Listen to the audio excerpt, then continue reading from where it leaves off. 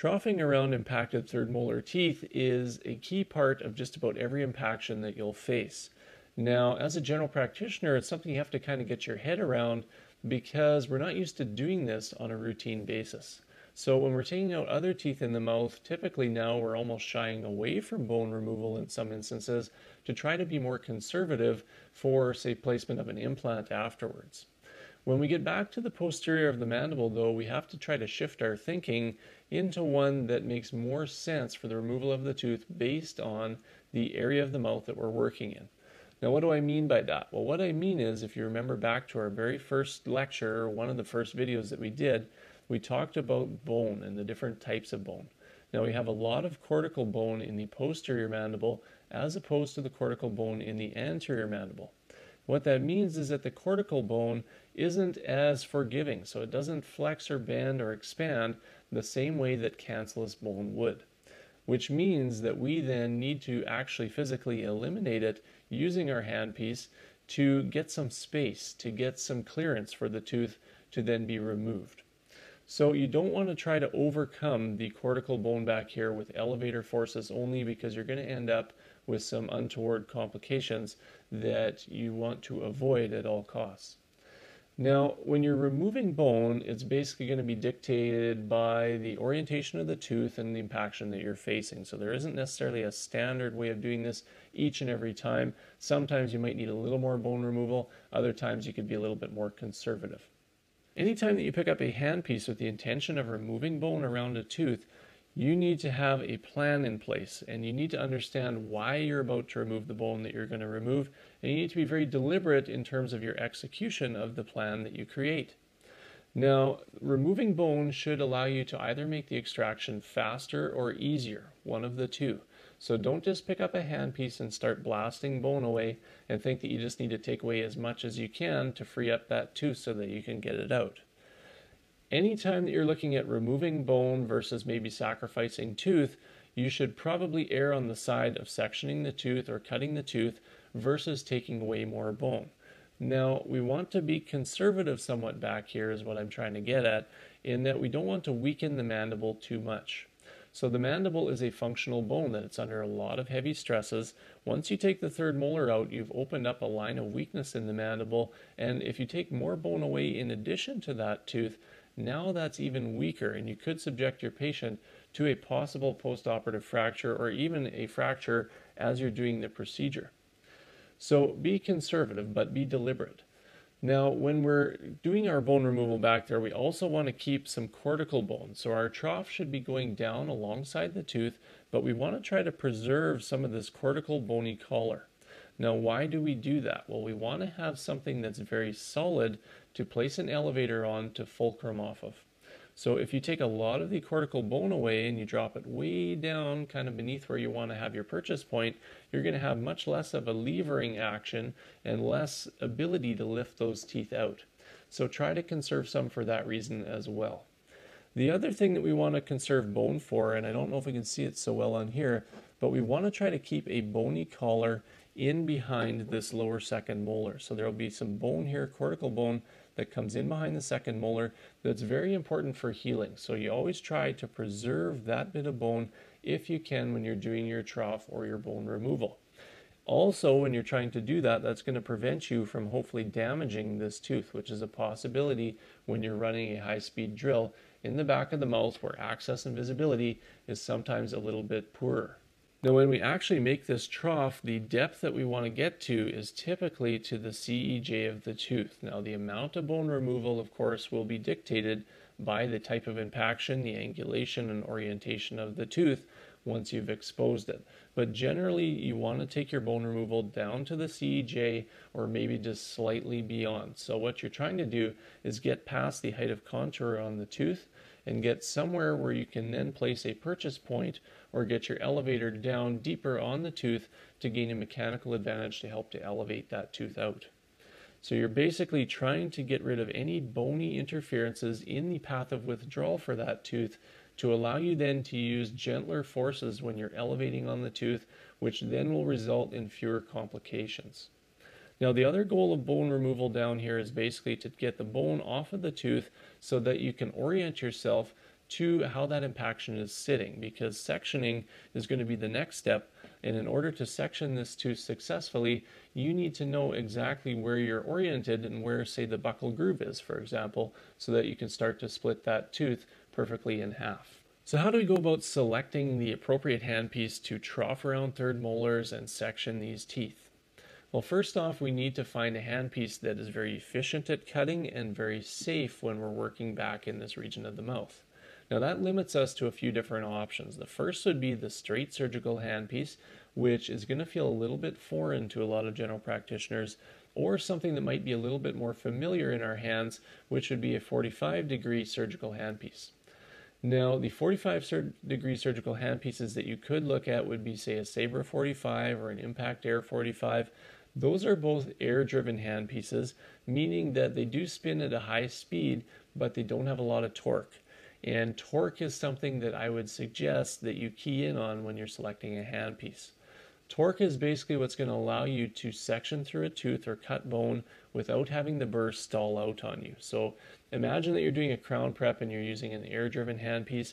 Sometimes if you get cutting too quickly or leaning too much on that handpiece, the burr is going to stop. And that's because the torque is very low. When you're using an electric handpiece like this, or a surgical handpiece that is a straight surgical handpiece, they are going to keep spinning. Now, the only downside to that is that they are going to be generating heat versus stalling out. So the more friction there is, the more pressure there is, the more heat that's generated, meaning that you have to have adequate irrigation throughout this procedure. Now, the irrigant is either going to come from your assistant while you're doing this, or it's going to come from the handpiece in terms of either an external irrigation port, or in the case of this 45-degree handpiece, it actually has a port on it as well that can be adjusted to eliminate the air spray and just use a water jet. Now, my only complaint with using this electric 45 handpiece back here is that it doesn't have a source of isotonic irrigation. Now, I suppose you could set it up that way, but basically when I hook this into my unit, my delivery unit, it's using the delivery unit water. So that is clean water. It's definitely okay to use, but it's not as ideal as it could be if we were using, say, a straight surgical handpiece with an external port, surgical tubing, and then, say, like some sterile saline, which is osmotically balanced. So that's going to be kinder to the tissues to use a different type of irrigant than what you're going to get from these, but they are nice in some situations in terms of access and visibility to the back of the mouth and reaching certain teeth in order to section them. The other thing is they are dual purpose. So if you buy one of these, it's not like you just have to take out third molars with them. You can use them for other procedures in select cases. These high torque surgical handpieces that I'm discussing here are going to be cutting 50% more efficiently than, say, air-driven handpieces. Now, that is very important because research actually shows that the faster you do these procedures, without being reckless, of course, the less post-op pain the patient's going to experience and the less swelling they're going to experience. So you want something that's going to get the job done very quickly and very cleanly, and what you need for that is a high-speed, high-torque handpiece. How fast? Well, you want it spinning at least 80,000 RPMs, could be up to 120,000 RPMs in the straight handpiece. And basically what you're going to find with them is when you get a straight handpiece, say you buy your external motor or you have a delivery unit that's got an electric attachment, you want a straight handpiece that has a 1 to 2 increaser. So that basically means that it's going to take your max of 40,000 RPMs, which is what a lot of these delivery units have, and it's going to double that into 80,000 RPMs. Now you can also buy 1 to 3 increasers for these straight surgical handpieces in select brands, and that's then going to take your 40,000 and it's going to triple it into 120,000 RPMs. So the faster it's spinning, again, the quicker it's going to cut, especially if it's a high torque handpiece like I was just discussing. Now, straight handpieces are nice because they do accommodate longer burrs. So if we take a peek at this burr here, that is what is sliding into that surgical handpiece. The length of that shank actually allows the burr to spin more concentrically, so you get less vibration, less chatter when you're cutting around these teeth, which is a smoother, nicer experience for your patients, especially if they're still somewhat awake, so they're maybe just slightly sedated, or some people even would do this just with anesthetic, depending on what type of patient they are. Getting back to heat generation for a moment, sometimes the flutes on these burrs will get clogged with bone as you're troughing around the tooth.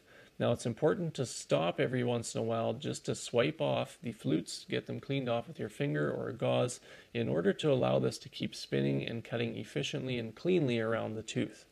If it's clogged up and it's cutting inefficiently, what's happening then is it's generating friction, generating heat, which is then going to damage some of the bone cells, which then increase the postoperative pain that the patient feels, and it will hinder or impair the healing slightly through the postoperative phase. So we've got our handpiece figured out. Now, what was that burr that I was just showing you? Well, this is a burr that I like to use. This is a 1703 L burr. Now, the nice thing about this burr is that it has the ability to give you a bit of a depth gauge or a bit of a reference as to where you're cutting through the tooth or how deep you're sectioning. So the length of the flutes on this burr are actually about 7.8 millimeters long. Now the nice part about that is that the average clinical crown height of a mandibular molar is about 7.5 millimeters. So you know that once you've sunk your flutes into that tooth, you're just about through the clinical crown of that tooth. Now the other thing is that the average buccolingual width of a mandibular molar is about 9 millimeters to 10.5 millimeters. So look what happens when I lay this across this tooth. So this is just your average size tooth. I'm not all the way through the lingual, which is absolutely ideal. So you always want to cut about 2/3 of the way through these teeth, and then you want to split them with your elevator. So again, using these flutes as a depth gauge, you can sink this into the buccal of the tooth, swipe upwards towards the occlusal, and as you're doing that, you can watch how deep you are in the tooth and make sure that you're not puncturing through the lingual aspect of that bone. Now in contrast to this, you could have a 703 burr or 702 burr, which I have in here now. The flutes on this are only about 4.8 millimeters in length, so that is not really something that's going to help you out too much. You're going to know that you're not through the tooth when you're cutting with this, but how much farther you have left to go is tough to say. So it's something where this is often a little more ideal, but again, designed for the straight surgical handpiece, so something that you'll have to consider maybe switching to if you want to have that luxury. Now, the diameter of the tip here is about 2.1 millimeters, which again is nice because it gives you a nice width for that trough when you actually make it around the tooth. So it gives you just enough that you can get an elevator down in there, but not too much as to take away too much of that cortical bone that I was talking about earlier that we're going to be using to fulcrum off of.